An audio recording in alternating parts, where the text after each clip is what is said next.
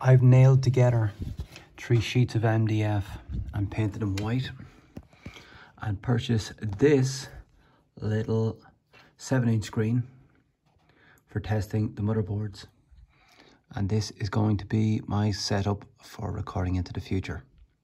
But let's proceed with this week's video. So let's continue on from where we left off last week.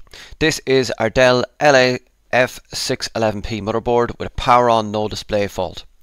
So what we did last week, we observed that when the power is connected, the board immediately starts drawing 350 milliamps without the power button being pressed. We verified that our VSys power rail is at 18 volts and our 3.3 volts and 5 volts power rails are present. We've also confirmed that all other secondary voltages are online except for the CPU voltages. We're getting no voltage across the inductors to the CPU. I've checked with the thermal camera, and as you can see below, the only thing heating up is the GPU. And I've also confirmed that the laptop does seem to respond when I ground the power button, but it doesn't switch on. So that's where we were last week. Let's continue troubleshooting. Now, a number of you posted some very helpful comments underneath last week's video. So what I'm going to do is I'm going to work along with those comments as I carry out some further troubleshooting. So we're going to start with Nick. And Nick's comment was, everything looks normal, so we'd go for the BIOS again. Now, this is the BIOS IC on this laptop right here. And as we know, in many cases, a power on no display symptom can be caused by a corrupt BIOS. I took a copy of the original BIOS file, and this is what I saw when I loaded it into ME Analyzer. So as you can see here, the file system state is down as configured.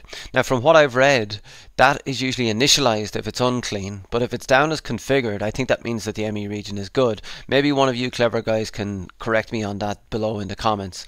But after I took that copy of the original BIOS file, I went searching for a number of other possible good BIOS files for this, and this is what I found. So this is a list of all of the BIOS files that I found. I've included the name of the website that I got them from and the file name that it was uploaded under. I tried programming my BIOS IC with every single one of these, but nothing makes any difference. Now, is it still worth my while taking the original BIOS and trying to clean the ME region? Please post down in the comments below. After trying all of those different BIOS files and it having made no difference, I concluded that the issue is probably not with the BIOS and we need to look elsewhere. Now, you might remember last week that the GPU was the only component that was heating up. Ian posted a comment below. I usually only see systems with integrated graphics, but I don't think there's any way that the GPU should be warming up before the CPU is on. I thought that as well, Ian, but similar to you, I also only see the laptops that I get through the channel here, and they also have the integrated graphics. So maybe somebody could confirm that down below. I initially assumed that the GPU coming on immediately and drawing 350 milliamps was indication of a problem, but maybe that's not the case. Please post down in the comments below if you have anything to add. When I removed inductor PLV03, PLV02 and PLV01, which all carry power to the GPU, I discovered that the power draw went down from 350 milliamps to about 150 milliamps.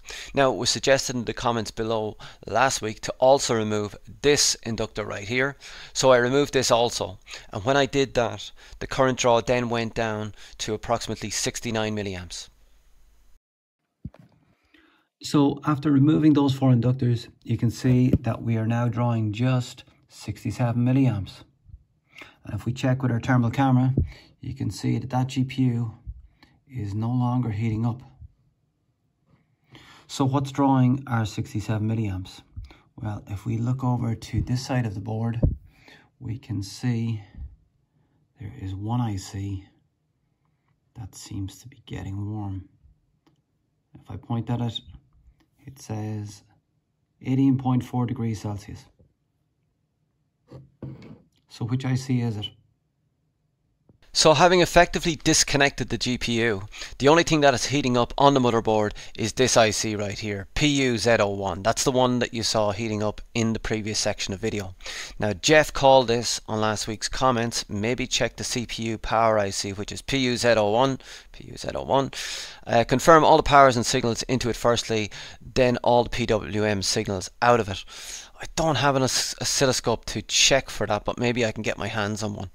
But should that IC be drawing 67 milliamps? See, the laptop is sort of powering on and bringing all of the secondary power rails online, so it's not like it's actually fully powered off or in standby mode, but it's obviously not generating those power rails either. Is it drawing 67 milliamps an indication of a problem with this? Should I just replace it? What do you think? Now, unfortunately, Photoshop crashed, and the image that I was using to make these videos for this motherboard is now corrupted. But what I'm going to try and do is just persist with this anyway, even if I'm not going to be able to show it on screen as well as I would have liked. But what steps should I take next? Should I just replace POZ01? Should I go back to the BIOS IC, take the original ROM, clean the ME region and load it back on? Or maybe there's something else I need to check? Please post down in the comments below, and I'll be back to do a part 3 on this next week.